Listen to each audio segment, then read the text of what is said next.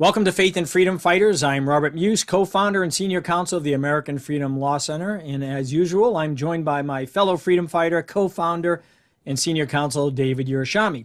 David will be appearing today just via audio as we're having some technical difficulties. So those of you who are listening to the podcast, it won't make much of a difference. Those who are going to watch the video cast, you won't see David's smiling face, but you'll certainly hear his voice. And I want to begin this podcast with wishing everyone a happy and joyous 4th of July, which will be upcoming this weekend, the birthday of freedom, our Independence Day from tyranny. On July 4th, 1776, the greatest nation in the history of mankind was born, a nation that understood that God was the source of true freedom and that there were certain inalienable rights that no man or government could either grant or deny, the rights to life, liberty, and the pursuit of happiness. You know, the brave men who signed our Declaration of Independence knew full well that liberty comes at a price. In fact, when they signed the Declaration, they understood that they were signing their death warrant because it was an act of treason to the king.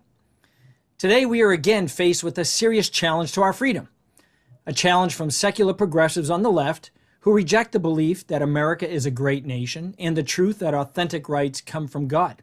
In short, they do not trust in God as our national motto dictates. Instead, they seek to remove any reference to God from government and the public square. They want to create new rights ordained by man, rights that are contrary to God's law. And in the process, they want to suppress our right to speak and act in accord with our deeply held religious beliefs and convictions. So similar to when those patriots who signed our Declaration of Independence in 1776, today we live in a pivotal time. Consequently, we must ask, are we willing, as our founders were, to fight for our God-given rights, or are we going to let secular tyranny reign over our lives? As Thomas Paine observed, quote, "These are the times that try men's souls. The summer soldier and the sunshine patriot will, in this crisis, shrink from the service of their country," end quote. Thus, the choice is clear. Will you be a summer soldier and a sunshine patriot, or will you join us in this critical fight to protect and preserve our freedoms from the tyranny of the left? You know, I can assure you, and David can assure you, that the American Freedom Law Center is committed to fighting for our faith and freedom, just as those early patriots were willing to fight for this great nation. Our answer to the challenges we face today is, as Patrick Henry stated, quote, "I know not what course others may take, but as for me, give me liberty or give me death," end quote. Please don't take this day, the 4th of July, for granted. Don't take for granted what it represents. You know, our founding fathers did a lot for us, and we got to be thankful for them. And we should celebrate the 4th of July as the birthday of our freedom. So, David, with that, I want to welcome you, and I'm sure you may have a few remarks about that. Thank you, Rob. And really well said. The liberty interest that is at the heart of the 4th of July, our Day of Independence, as the great nation that we are, is fundamental to human existence. Without liberty, without the ability to choose for oneself, within the realm of what we call ordered liberty, the individual soul is rendered a nullity. And human existence, that part of the humanity of existence, is denuded. We now live in a time, as you pointed out, and we've said on this podcast over and over again, of a non-kinetic civil war. The progressives, the hard left, together with the soft left, control all of the levers of power. They have the political domain wrapped up. They have education, not just at the university level, but into the high school, junior high, elementary school levels. Just as a note, a student recently was denied a petition for writ of certiorari to the Supreme Court when the school board held that he should have the right to go to any bathroom he wished.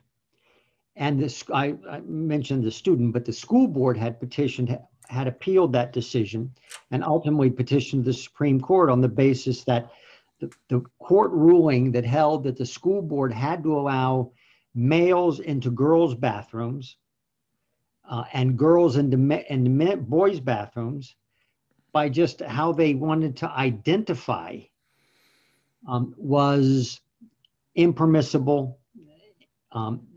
And the Supreme Court did not grant the certiorari, which is not unusual, but it means that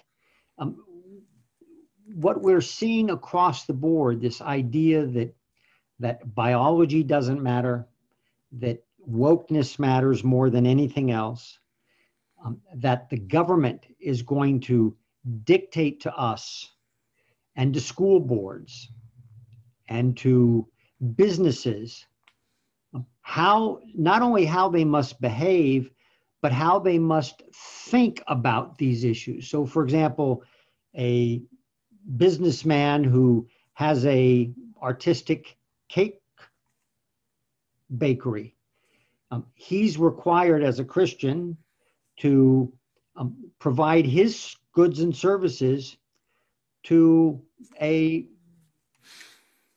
LGBTQ, whatever the alphabet is, wedding or celebration, even though it goes against his religious principles, notwithstanding the fact that the customer can go to any of a million bakeries out there.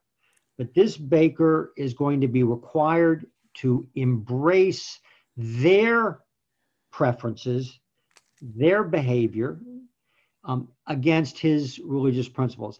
These are the things that we're up against. And it is my absolute view that there's no rolling this back simply through politics and civility, that it's going to require more than that. Now, God forbid it should ever require violence or the breaking of any law. But the reality is that we're in a place now where if good patriotic Americans are not prepared to stand up and fight non-kinetically and legally at the highest involvement for our liberty interest, what little liberty we have is going to dissipate entirely.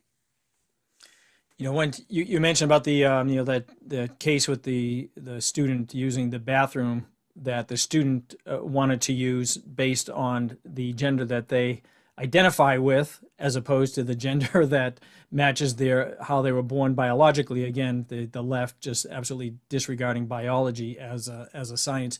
You mentioned they failed to grant certiorari, just for our listeners, and probably most of you know this, but that just means they did not grant review of the case. To get review, you have to file what's called a writ of certiorari. It's basically the court can grant cases. They have discretion to grant review. They didn't grant review, so what that meant is the lower court, the appellate court's ruling in favor of the student choosing which bathroom they want to use over what the school board desired, that remained in effect and is thus the law. We hear things all the time about equality, and in fact there's the the Equality Act that they're trying to pass through the as federal legislation. It's not about equality. It's always about bending your will, right? Like you mentioned the Masterpiece cake case, where they could have gone to any number of bakers, but they knew that this baker was a Christian, and they knew that there was going to be an objection to him objecting to baking a cake for a so-called same-sex wedding. And so they force these issues. They want to bend your will. It's not about equality. They don't care about your Judeo-Christian religious beliefs. Remember, we talked about this in a prior podcast. This is all about attack on Western civilization, attack on Judeo-Christian values, and those are the foundations of our freedoms. And that's why, again, the 4th of July is so important. And this is a good segue to discuss what I want to discuss next, is a couple of news articles about, I would say, somewhat related stories. When you consider that America is the beacon of freedom and really hope for the world, right? Because you got millions of people who are trying to come here, trying to get, trying to have a taste of freedom that we've been blessed with having. The opposite is true of communist China, which to me epitomizes the darkness of oppression and tyranny. It's a godless country. It has no respect for life and no respect for liberty. If America has its opposite in this world, it would be China.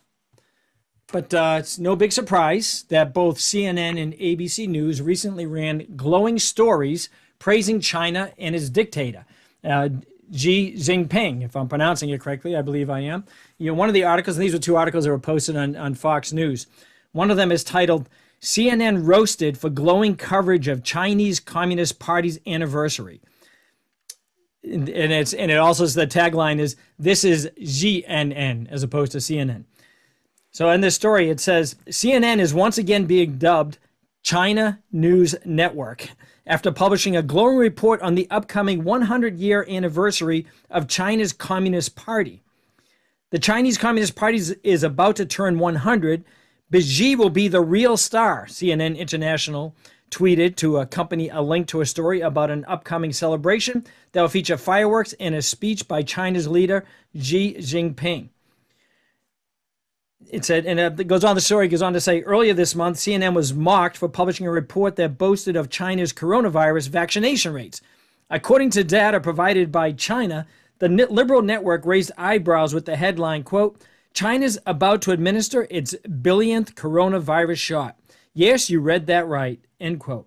Both reports were tied to a newsletter rolled out by CNN this month called Meanwhile in China, which is essentially, they're just regurgitating the propaganda that's being issued by the Chinese government. None of this information that goes out in the quote-unquote Chinese press is, they don't have a liberal press. Everything is vetted by the government, and it has a purpose. It's for propaganda purposes, and there's CNN being the echo chamber for China's propaganda. And then the other news story, it's titled, ABC News Bashed for Publishing Glowing Profile by AP of Chinese Communist Party. ABC News was the focus of major criticism this week following its promotion of what critics called a glowing profile of the Chinese Communist Party's planned 100th anniversary celebration. The piece by the Associated Press credited the communist regime's policies for the country's rise to becoming an economic powerhouse, but it failed to mention the gross human rights abuses perpetrated by the CCP. It's remarkable, and these are recent stories, right? Right here, we're going to be approaching the 4th of July, as we discussed in the opening of this of this episode, right? The birthplace of freedom. And here you have ABC and CNN writing glowing reports about Communist China Party's 100th anniversary. There is no more oppressive, tyrannical regime in existence today than China. And yet they kowtow to these oppressors. These oppressors who, by the way, more likely than not, were the ones who, let loose this COVID-19 virus on the world, killing, countless millions of people, devastating economies, and wreaking havoc more so than really any nuclear weapon would have. Yet this is the country that CNN and ABC hold up. Meanwhile, right, they criticize America. Oh, we're a bunch of racists. We're, a slave country, despite the fact that we're the ones that freed people, continue to free people. There's more freedom here in the United States, more freedom and opportunity for minorities than anywhere else in the world. In China, minorities are being killed off. It's called genocide. They're in the middle of doing it right now. Yet this is the country that gets glowing praise by the CNN and ABC. And, oh, by the way, glowing praise by all these, NBA and other athletes who have all these shoe deals with companies that use the labor in China, and glowing praise of China. Meanwhile, they're taking a knee when the national anthem is being played here in our own country. It's absolutely disgusting. David, comments? As to the athletes, it's even worse than that, of course, because for example, you have LeBron James, now the key spokesman in the NBA, as the senior member of the NBA and the present version of the GOAT, right? The greatest of all time. And he's constantly attacking the U.S. as racist, et cetera. And yet when it comes to the NBA and its outreach to China to have exhibition games and TV rights, not a single word of protest, nothing. But it just scratches the surface. I mean, let's face it. There's no way other than to put it, the Communist Chinese Party that runs China is a murderous tyranny with absolutely no limits or bounds for their murderous, tyrannical behavior. There's none. Think about the United States. People complain about our country, our government. There's lots to complain about. And there's a constructive way and a non-constructive way, but you're free to be non-constructive if you want. But the reality is, at least we have today the semblance of elections. I would argue that our election system is also now rigged in favor of Democrats and leftists and progressives. But at least we have that semblance. At least we have a semblance of a judicial system. They have none of that. Everyone knows that their electoral system is a fraud. Everyone knows the judicial system in China is a fraud. It's all about what the Communist Chinese Party wants. But think about this. You want to know the hypocrisy of the left? Facebook bans and continues to ban the former president of the United States on the basis that they don't like his speech.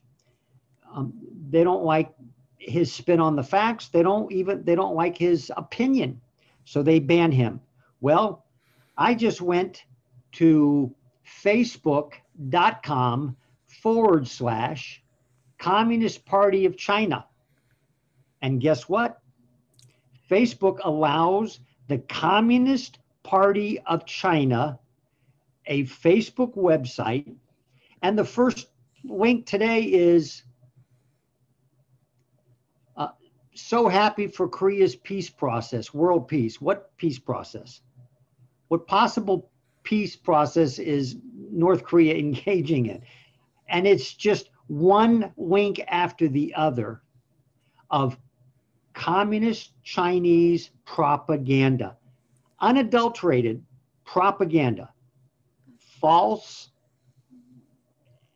and everything else you would want to say about it.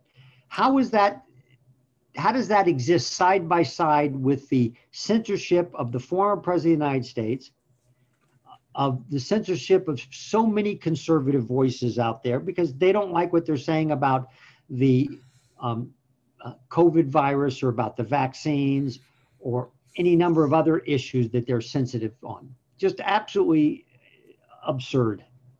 Yeah, and you know, every bit of information that gets out of China, because they're even better at censoring than Facebook and Twitter are right now.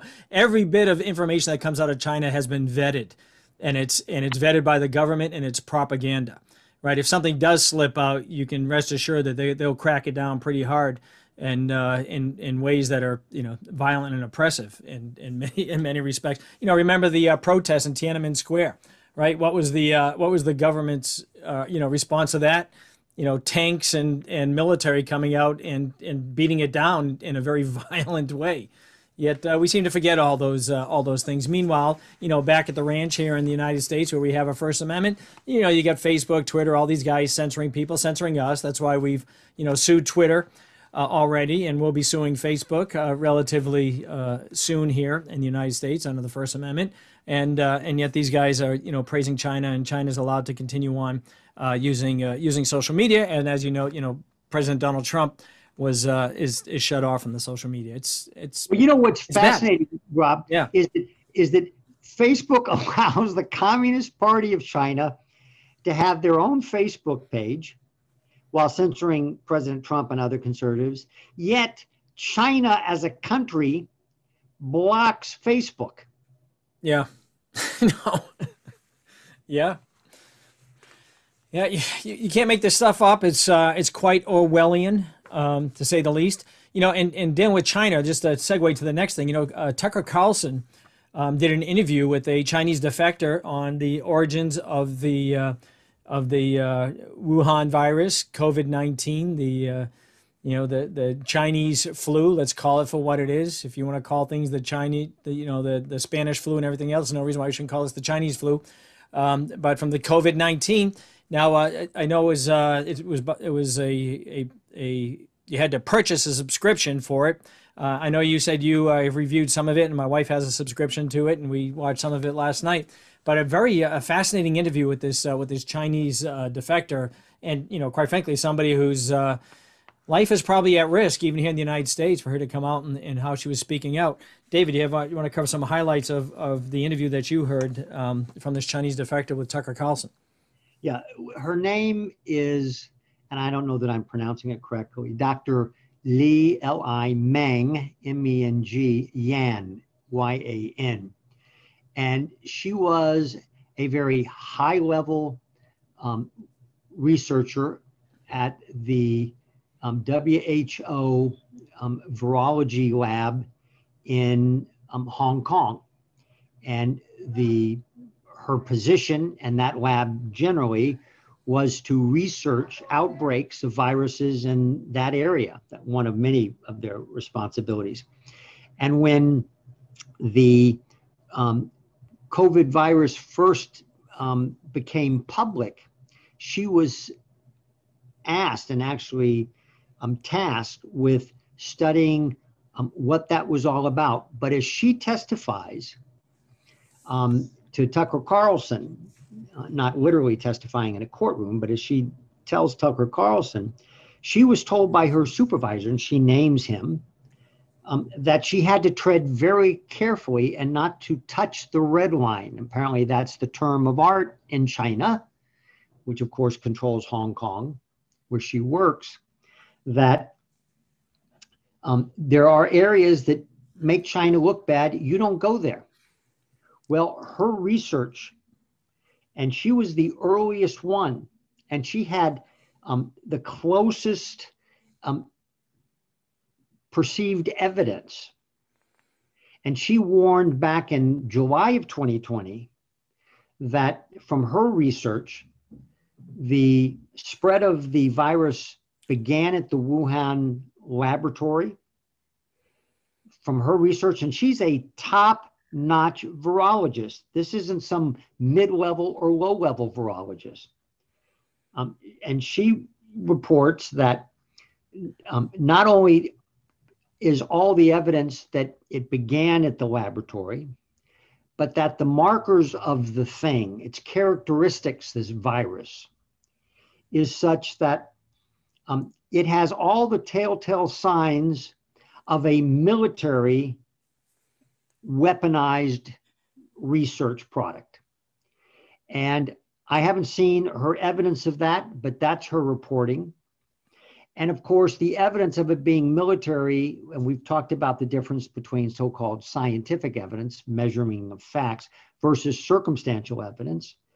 But when you look at this Wuhan lab, which is one of the most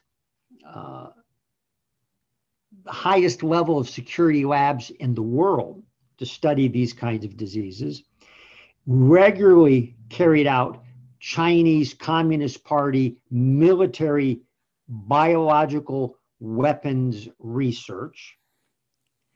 And according to this Dr. Yan, the markers of this virus indicate that it was indeed weaponized. And then, of course, she points to the fact that things that we've pointed to, that early on, the Chinese government was in cover-up mode early on. And what would it have taken to simply admit that there was a mistake at a civilian research lab in China? But they covered it up, suggesting something possibly more nefarious. It could very well be the Communist Party didn't want to be embarrassed. But the reality is that cover-up started very early. It was extremely strong. They tried to shut her up. In fact, she's alleging now that her husband, who's a True Blue Party member, worked with the Communist Party to shut her up while she was in Hong Kong, and has now been granted a visa with the help of the Chinese Party to come to the United States, and she believes to threaten her and threaten her life. Now, that might sound, wacky and conspiratorial, but this is the Communist Chinese Party. Now, we know that Putin kills people all the time that he doesn't like, dissidents and the like. He feeds them, radioactive isotopes in their teas and their food. Do you think for a moment that the Communist Chinese Party would not be trying to shut this woman up? There's no doubt in my mind that they're certainly capable and they have the motivation to do so. Yeah, I recall from listening to her, her reporting as well that, she said that the military became interested when they started seeing the effects of coronavirus. They started to become interested in, perhaps using a coronavirus as a biological weapon because it had a lot of potential. And obviously we see it certainly does. And all the different components of how it's affecting people. And, we've heard the term before, gain of function is all, from her perspective, indicative of the fact that this thing was engineered in a way to be more lethal as a weapon. In fact, one of the things she spoke about, which I found interesting as somebody who ended up getting coronavirus pretty badly, where it ended up hospitalizing me and I ended up getting pneumonia from it, is that it's intended to have long-term effects too, and perhaps long-term neurological effects, headaches and other impact. And it's interesting because, we know just anecdotally from people who've had this virus, unlike other flus or other viruses, that they continue to feel fatigue. They continue to feel kind of symptoms even long after they've, supposedly recovered from it. So the story's not over yet with regard to this, the coronavirus, its origins and the purpose for it. And the other thing that was very interesting, and sadly, and it just goes to show you, comparing, you want to do glowing praise of China, for goodness sakes, they were praised about how they handled the virus in Wuhan. One of the things she said they were like literally locking people into their homes, nailing the homes shut and securing them in a way. There were people that were dying of starvation in their homes who may potentially have been infected because they didn't want the infection to spread any further. So they literally did a lockdown in a way that was just extraordinary.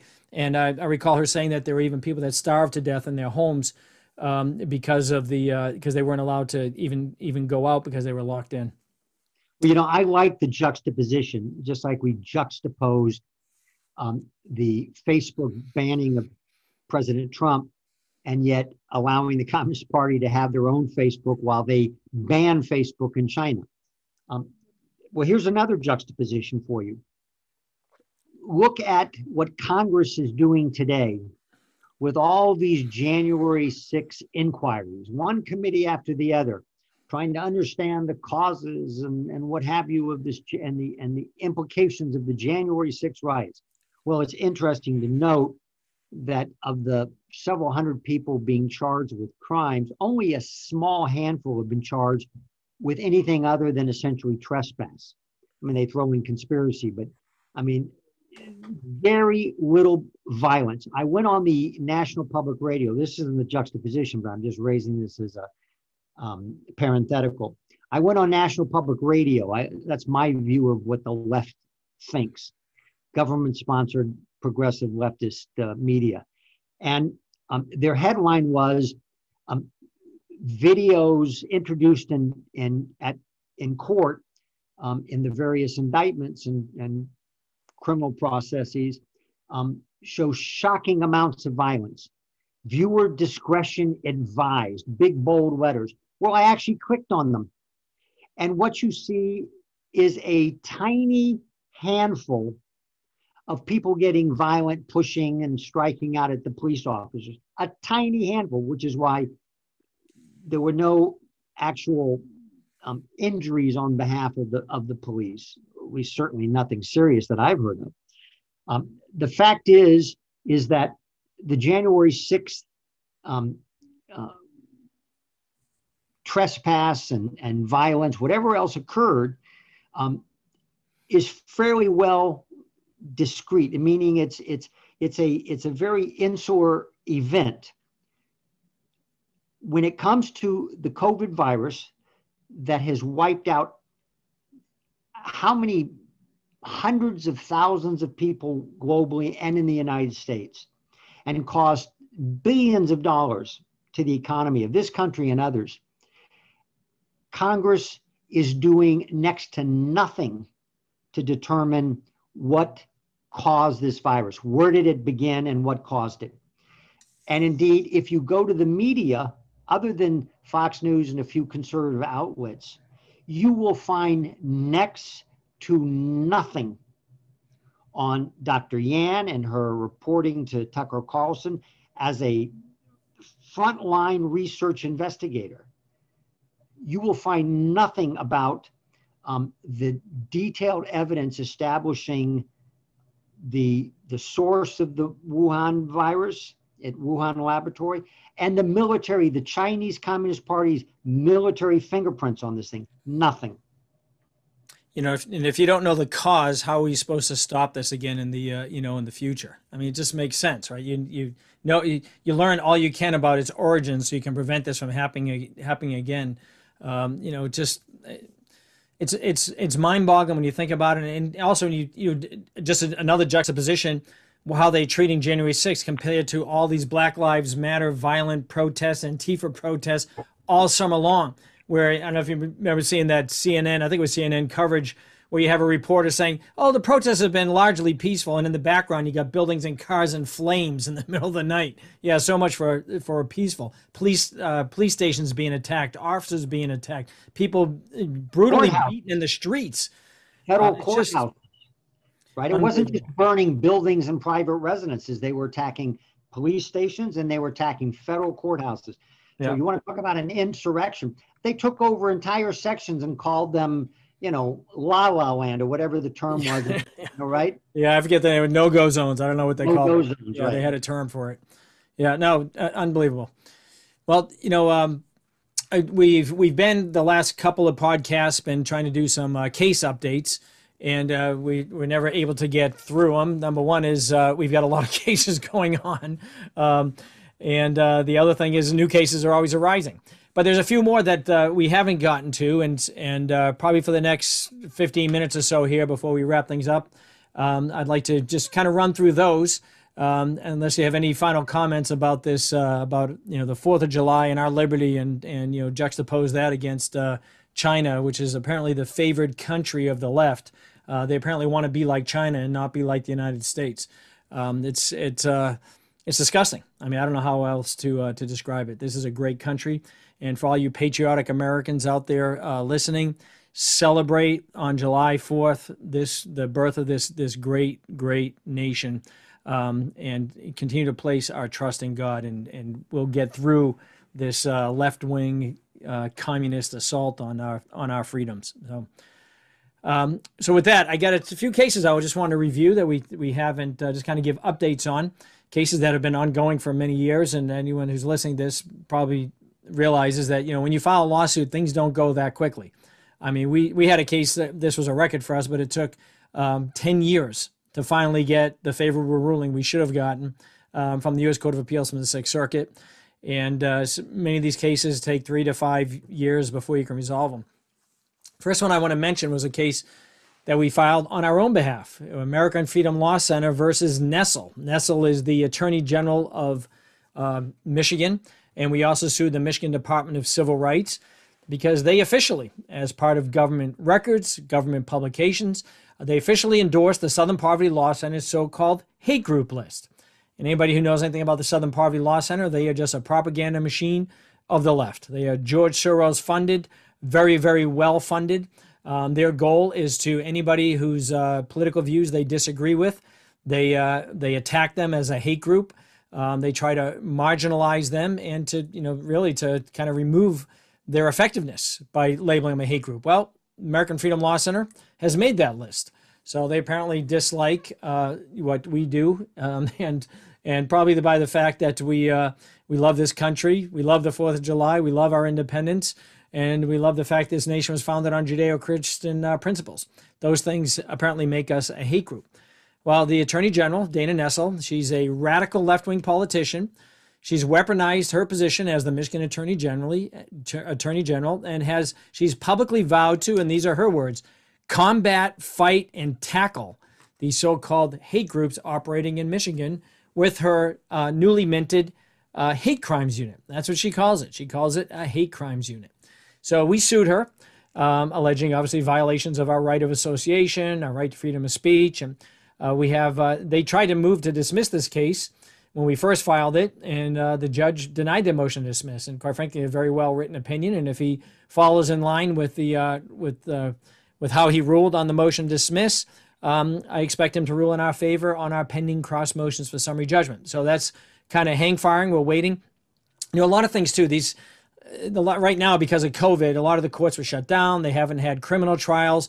Their criminal docket's rearing back up. So they're very much bogged down. So there's quite a few cases we have where we're awaiting decisions from the courts. And it's taking a little bit longer than usual because these aren't usual times. Another case that we filed before you jump to another case, yes.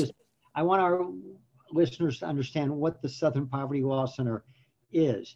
The Southern Poverty Law Center was established in the South. And initially it went after the Ku Klux Klan and got some big judgments for their clients, African Americans in the South that had been discriminated against and attacked by the KKK. And the huge judgments that they got that won them so much notoriety and fame essentially was against a Ku Klux Klan that was bankrupt. I mean, there was no real defense. It was no big deal to get those kind of judgments. It was unique that they went after them and sued them. And I tip my hat off to them for that. But ever since then, they have just turned into a hardcore progressive money-making machine. Imagine a nonprofit organization, what we call a 501c3, a nonprofit corporation that has $500 million worth of assets, of which they keep the lion's share offshore. Now, why do they do that? Well, I guarantee you the reason they do that is because their leadership were dipping into those funds by paying themselves through intermediaries all kinds of monies for contract services, which, were invisible to the rest of us. But it's just unheard of that a nonprofit organization, through a direct mail campaign, which they established early on and was very successful, and through the big donations from the George Soroses, et cetera, have $500 million of assets. And if you look at what they do with that money, it is literally next to nothing. They put out a bunch of internet reports on hate groups like ours, the American Freedom Law Center, without defining what that hate group actually has done to be so listed. But it's a fraud. It's a fraud from top to bottom. Yeah, well, and one of the things that they listed as to why we were a hate group, it was actually one of their highlights, I forget which year it was, 2019 or something, was that we filed an amicus brief, a friend of the court brief, in the U.S. Supreme Court on behalf of several national security experts in favor of the so-called travel ban implemented by President Trump, which, by the way, the court upheld as constitutional. But so we file a friend of the court brief making legal arguments on behalf of national security experts in favor of a decision and a policy that the Southern Poverty Law Center disagrees with, and now that somehow makes us a hate group, and puts us on the radar of people like the Attorney General Nessel. That she's going to, go after us, combat us, fight us, tackle us, however, and this is weaponizing. Think about the power of the Attorney General, how much power they have. So much that they do, their investigations and everything are done secretly. They can get, warrants and things. They can, I mean, it's just, when you think about the chilling effect of that, it's, it's incredible, and it shouldn't happen in the United States of America. And so that's why we filed our federal civil rights lawsuit. The second case I want to mention it's captioned Reform America versus City of Detroit. During the 2019 Democratic presidential debates held at the Fox Theater in Detroit, the city police, working with the DNC, the Democratic National Committee, imposed draconian restrictions on the free speech rights of a pro-life group, not wanting their signage to be seen by the TV cameras, the CNN TV cameras, or attendees at the going to the debates. At one point, the police placed the leader of the pro-life group in handcuffs, because he complained and pointed out that supporters of the candidates were allowed to carry signs on the public sidewalks that were closed off to the pro-lifers. Now, the district court judge, it was plain what they were doing. It was viewpoint discrimination. They allowed the candidates to have these, what they call them, candidate corrals, which were right at the edge of the public sidewalks and public streets, where they could put all their the supporters of the candidates. So when the CNN cameras went on, saw all these people outside, Fox Theater with signs, supporting, Biden or Bernie Sanders or Harris or any one of the, the people that were running for the primaries.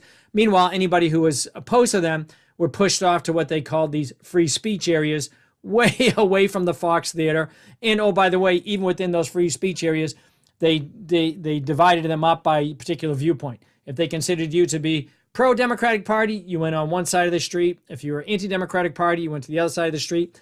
My client's signs mentioned nothing about which party they supported. They were all just pro-life signs. The police assumed, well, if they're pro-life, then they must be anti-Democratic Party, so they put them on one side of the street.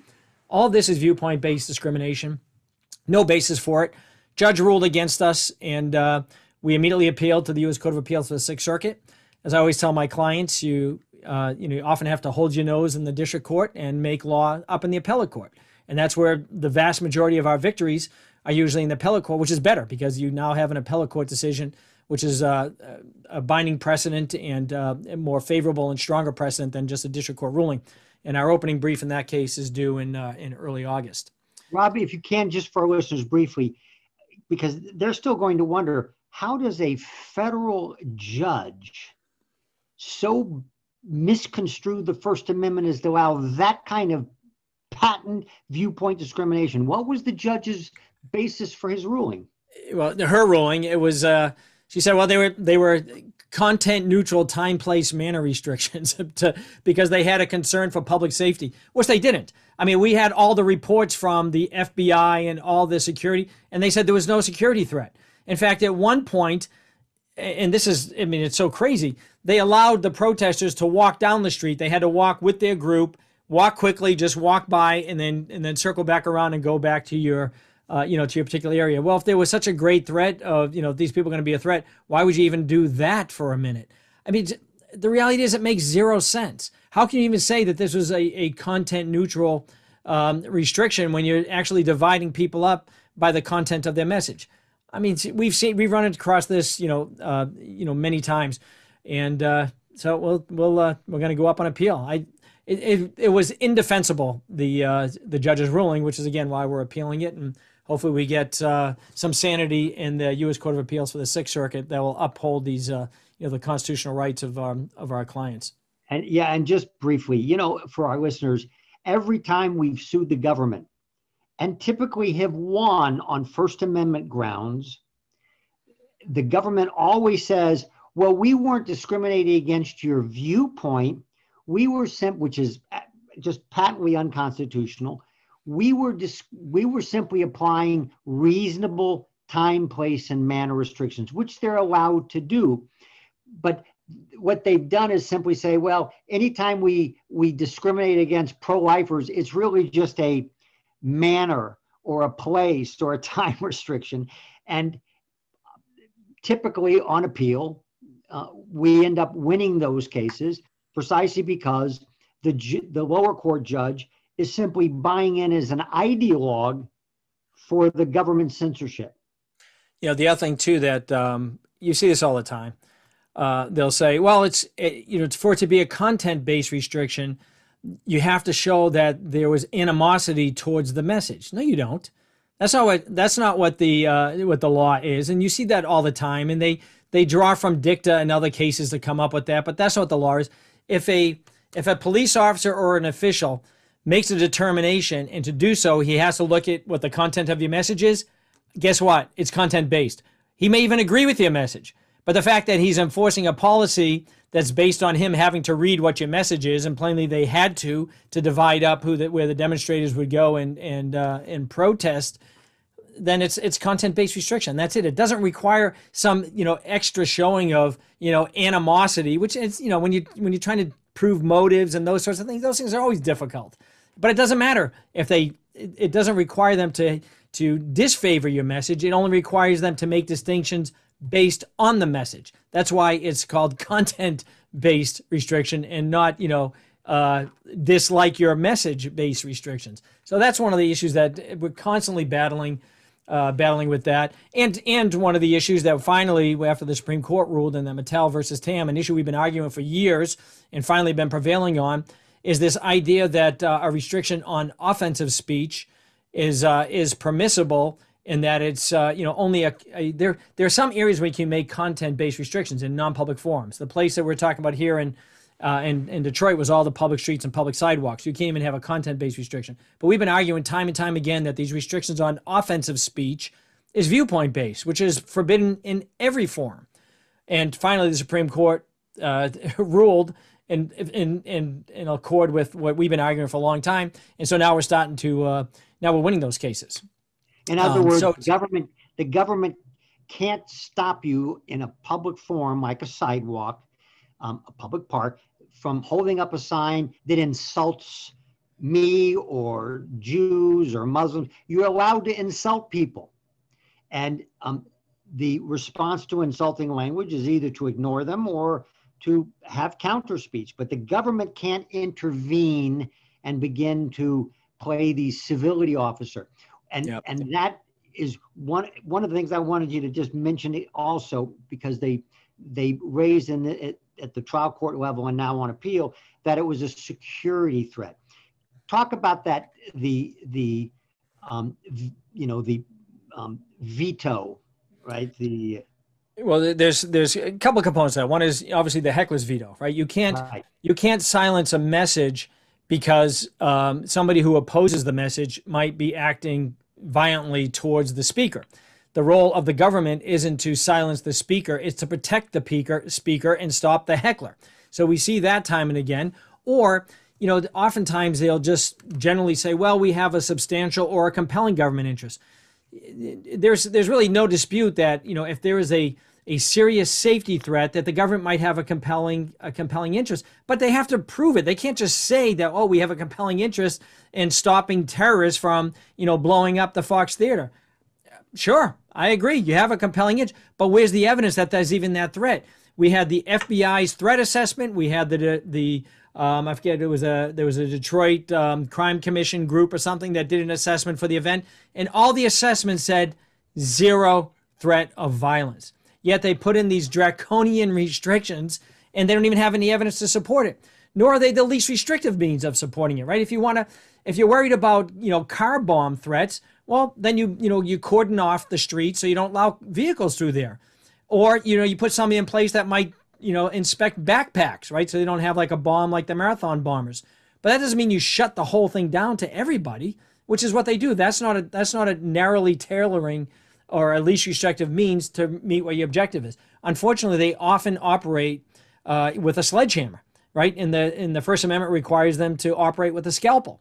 And so you have these draconian restrictions overbroad and not permitting the speech that they should be allowed to permit. And again, they're just over inclusive, and they restrict far more speech than necessary to meet whatever their objectives were. So there's multiple reasons why this case should be overturned.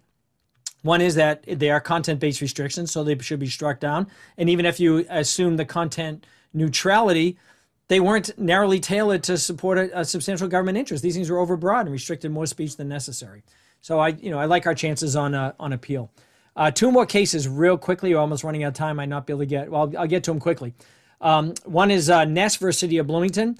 That was a lawsuit we filed in Minnesota in 2019, alleging that the City of Bloomington, Minnesota, two city police officers, and the Hennepin County attorney. Hennepin County is the local county where our client lived, violated our client's rights, Ms. Sally Ness, rights protected by the First and 14th Amendment, by threatening to enforce local and state laws against her, because all she did was peacefully film from a public forum all these exposing various zoning violations by a local mosque and associated school, which happened to be in her neighborhood. The neighbors kept complaining to the city about all the violations, the extra traffic, the noise, all the things that were in violation of the zoning ordinances that the city just ignored that this mosque was doing.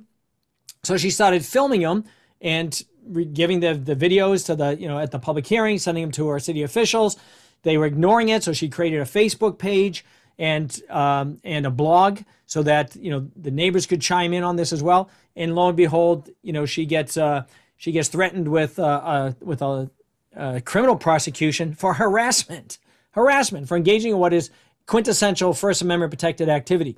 They also, in the meantime, because there was one of the issues is that the city basically turned over its city park right there in the neighborhood that our client would go to with her grandchildren. They turned it over to the Muslim school, and it was taken over by them, so it was no longer useful by the community. So they passed a city ordinance that said you can't videotape any children in a public park without the parents' consent. Well, that's a prior restraint and content-based restriction on speech, right? The only way you can tell if somebody was videotaping a minor is by checking the person's videotape. And just to show how over-inclusive this was, or I should say, actually, it was under-inclusive in that if you're trying to combat some sort of evil, you could be on the corner, you could be at the edge of the park, and it's a criminal violation to take this photograph, but take one step back, stand on a public sidewalk, take the very same photograph, and it's okay. That when you have these types of exemptions or these types of under-inclusiveness, it calls into question the government's interest in regulating that speech to begin with. The Attorney General intervened in the case to defend the state harassment statute, and we had actually a group of news reporters who filed an amicus brief in our favor in the U.S. Court of Appeals for the Eighth Circuit, arguing, and appropriately so, that this type of restriction on filming in public of matters in public view, right? She wasn't going into school, secretly recording or anything. These are all matters in public view from a public sidewalk, would have dramatic effects on the ability of news reporters. I mean, think about, too, and Hennepin County is where the whole George Floyd thing started, right? How did that all erupt? Because you had an individual who was there with their, iPhone videotaping the police malfeasance and making it known to the public. That's nothing more than what Sally Ness was doing, except she happened to be doing it to what she considered to be violations of zoning ordinances and zoning laws by this local mosque. I argued this case before we lost in the district court. We expected to lose. We got a left-wing judge there. And we appealed to the U.S. Court of Appeals, the Eighth Circuit. I argued that recently, just I think a month or so ago, and we're waiting for a decision. Last case, real quickly. This is Brown versus City of Tulsa, another case we filed in 2019. This one we filed in federal court in Oklahoma against the City of Tulsa and its chief of police on behalf of Wayne Brown, who was a Tulsa police officer who went through the academy, was still in his probationary period, and he was fired.